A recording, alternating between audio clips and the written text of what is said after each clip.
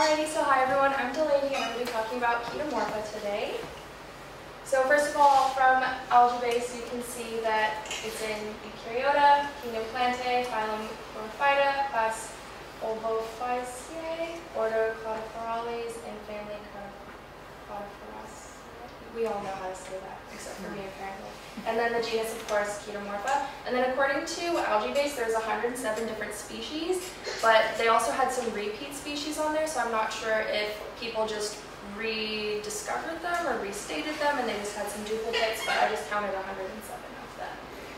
And so for Hawaiian species, I looked at 3 different sources, and all of the different sources said a different thing about how many species were present in Hawaii. So one of them said 6, one said 5, and one said 3. So I found as many as I could, which were 5.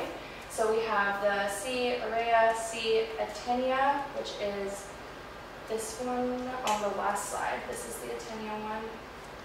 We have C. bacitrosa, C. linguistica, which is this one, and then C. indica. And so I decided to just focus on 2 that we have here, since I didn't think we'd have enough time to go through all 5. So for C. atenia, it's the brush Chaetomorpha, so you can say it's like the spiky troll hair. That's what it was said in our dichotomy key that we had.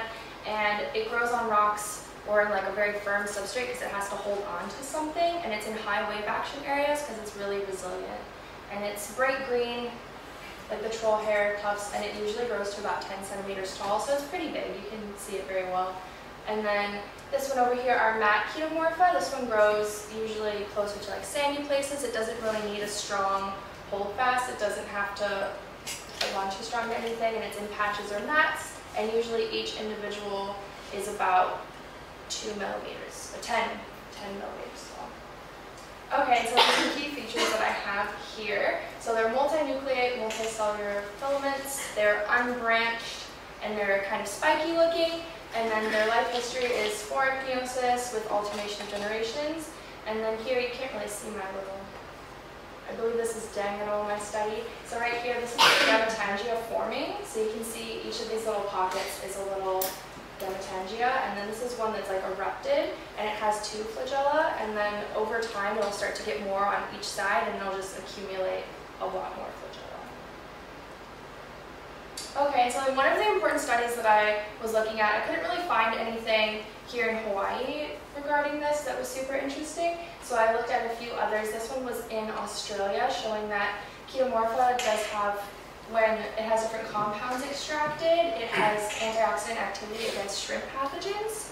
So for this one, there was 16 bioactive compounds that were isolated from the Chaetomorpha, and then in specific, like the ethanol extract was the one that worked the best. So here you can see the total antioxidant activity on this axis, and then down here is the sample concentration. So with the higher concentration of the ethanol extract, there was more antioxidant activity.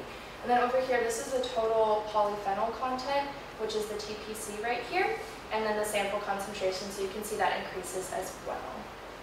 And then, like I said before, it has antibacterial properties that help the infected shrimp fight this pathogen. Okay, and then it was also shown in a study to have anti-diabetic properties. This was a really long paper, and there's a bunch of different graphs, but I thought this was kind of like the easiest one to understand.